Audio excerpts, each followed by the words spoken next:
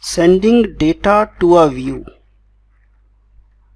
This is the backbone of the whole MVC story. We shall now learn what is sending data to a view and how to do that and why do we do that.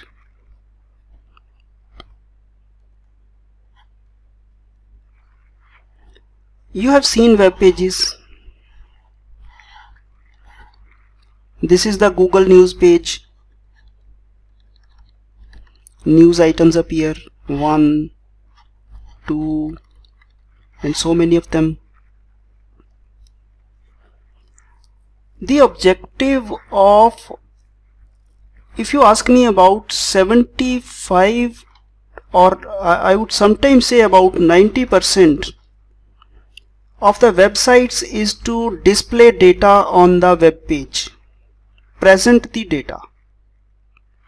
After all, web is information highway. The main objective is to display data on a page.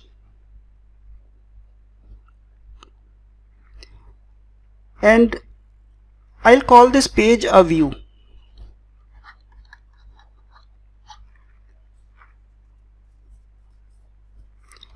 We are going to learn how to mix data into this view. Data is going to come from a source of data, which could be a database, for example, and other sources like writing data just in time. The objective at the end of the day is spilling this data on the page. We shall be spending most of our time in learning this whole concept, which is intricate and complex. How is it done actually? So why we do? Because it's our objective to display data on the page. But how is it done? What is the route map?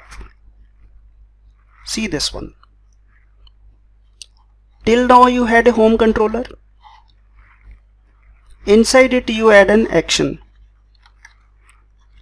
And here inside this action you were writing those database queries, and at the end of the day you were returning a string to the user.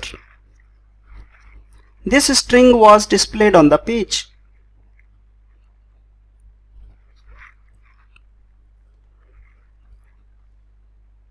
This is one way of showing data to the user.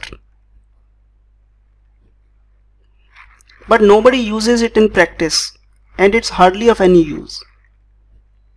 Because if the question is about displaying a string, then there are other methods available in MVC. What we have to do is this. This is your action. Here some query is done. Instead of returning a string,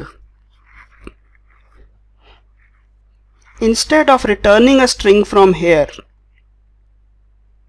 you will return a view by passing this object into it. This object is loaded with data, and only single object can be passed.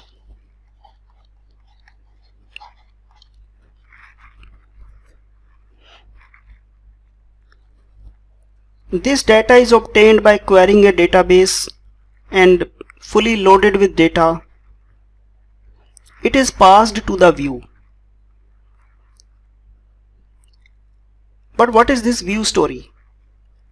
I'll draw here. View is another file with extension CSHTML,